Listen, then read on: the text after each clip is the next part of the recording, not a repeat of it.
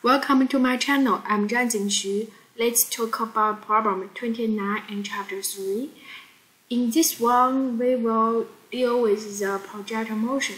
And in projectile motion, we must consider the motion in the horizontal and vertically. And in horizontal, the acceleration is 0.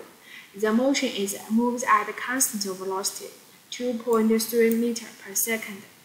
And then in the horizontal, we know that we can consider because at the initial the velocity is 0. So the horizontal is just a free fall body. Agree? Yes. And for free fall body, the acceleration is g.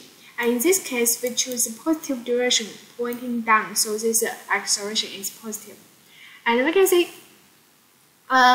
it tells you the initial velocity for x component is 2.3, and the time t is 3 seconds. Ask you how high was this cliff, and how far this person hit the water. So there, how high.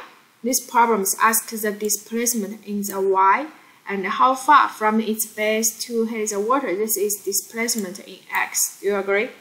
Yes, we can say this person moves in this way, then hit the water. So we need to find the y, this y. And there we can consider this is 0, and we know acceleration. So very easy, we can do the calculation. We also know the time t. So this one, we use the y equal to the y initial 0 plus the initial velocity in y t, 1/2 at squared. There, the initial velocity in y component is 0. And then this 1/2 gt squared, we get it.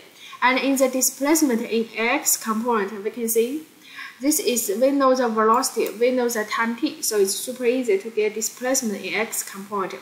Just as the velocity in x component times the time t. Thank you.